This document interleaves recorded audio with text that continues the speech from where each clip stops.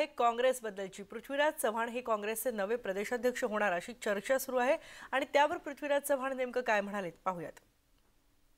की उद्या मंत्रिमंडळाचा विस्तार होईल असं सांगितलं जातं, त्याविषयी काय नेमकं आहे आणि तुम्ही मंत्रिमंडळाच्या विस्तारामध्ये तुमचा समावेश आहे का याची खूप चर्चा आहे। मला काही माहिती नाही, ही चर्चा दिल्लीमध्ये चाललेली आहे। दिल्लीमध्ये जेव्हा निर्णय होईल तेव्हा ते तुम्हाला सगळ्यांना कळेल, आपल्या सर्वांना कळेल। अच्छा, नाही पण उद्या विस्तार आहे?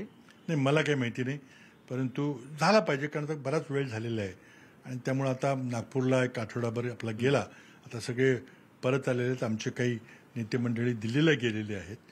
मला वाटतं उद्यापर्यंत निर्णय लागेल। इतर पक्षांची पण अशी तयारी अंतिम टप्प्यात आलेली आहे, व्हायला मला काही अडचण वाटत नाही। अनेक जण दिल्लीमध्ये लॉबिंग करताना दिसत आहेत, काँग्रेसचे राज्यातले अनेक नेते दिल्लीत आहेत, तुम्ही मुंबईत आहात, याच्यामुळे एक चर्चा अशी आहे की पृथ्वीराज चव्हाण मंत्रिमंडळात नसतील, त्यांच्याकडे वेगळी जबाबदारी प्रदेशाध्यक्षाची दिली जाईल।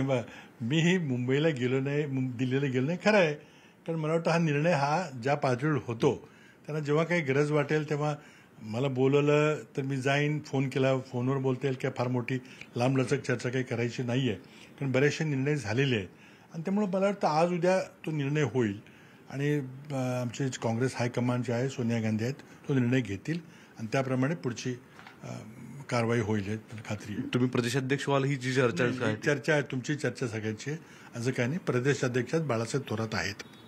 धन्यवाद। व्हिडिओ जर्नलिस्ट नवनाथ कोंडेकरसह सागर कुलकर्णी, न्यूज 18 लोकमत, मुंबई।